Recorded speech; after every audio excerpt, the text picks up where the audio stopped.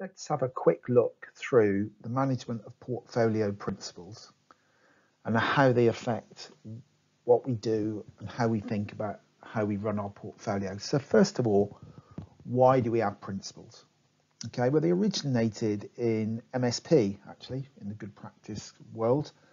They're universal, and what that means is they apply to all portfolios. So your portfolio, everybody in the world should actually have these principles underpinning the things that are going on.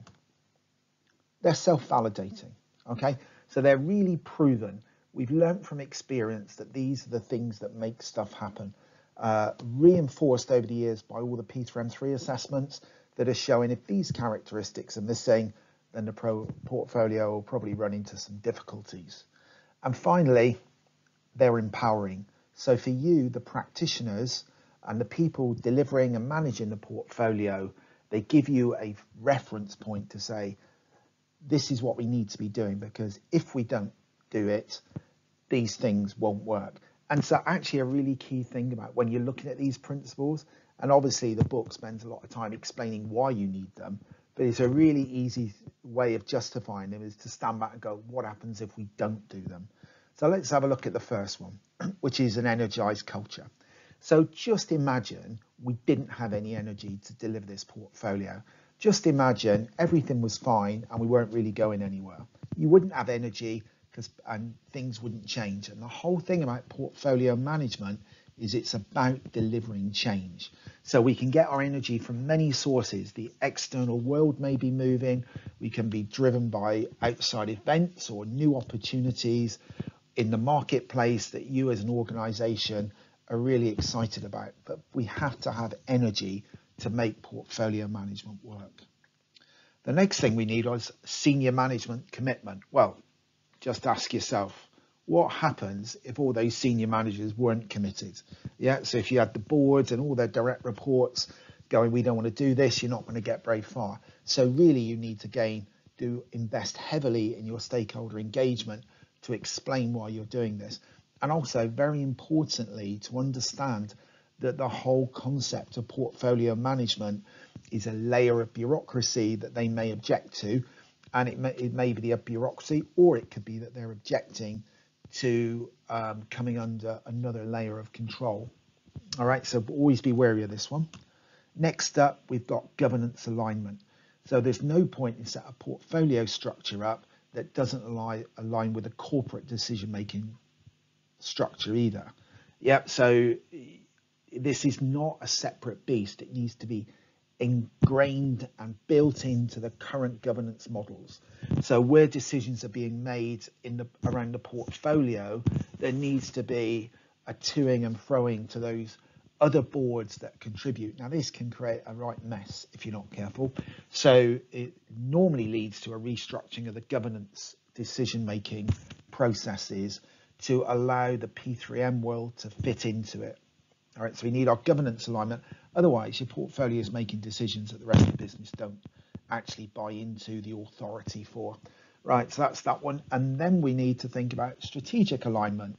Yeah, so a portfolio is mixing. It's like a recipe.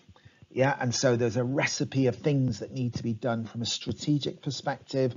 There'll be a recipe of things that need to be done from the operations day-to-day perspective. There could be external things coming in. There could be from any number of sources. So you've got all these this recipe coming each. So you've got to take all these ingredients and mold them together. So strategy alignment is a key element, because you've got to take all these dynamics and bring them together into a coherent plan. The whole point of portfolio management is to actually join up these competing forces. So the plan has to be aligned to whatever the business strategy is and the business plan, and then the portfolio fits all that into what's going on in the PPM world and what's going on into the various operational and functional areas that you're interfacing with. And finally, we've got the portfolio office. Now, the portfolio office is obviously a complex area, and springing to mind there was when we were working with a client trying to get their portfolio office up and running, and they really struggled to understand you couldn't have a portfolio office without a portfolio. Now, I know that sounds a bit odd, but if you stand back and think about your organization, does it actually have a portfolio running, or is it trying to set up an office of some sort of governance and reporting of a bunch of things? So the portfolio office is a key function of this because it pulls all the data together and all the information together to help make decisions. And it's the hub of knowledge for the organization, and in particular for its whatever its business plan is. So it has feelers out into strategic planning and a whole range of other areas that around the organization. And so then we have to think, when we talk about the portfolio office, we need to think about the portfolio structures.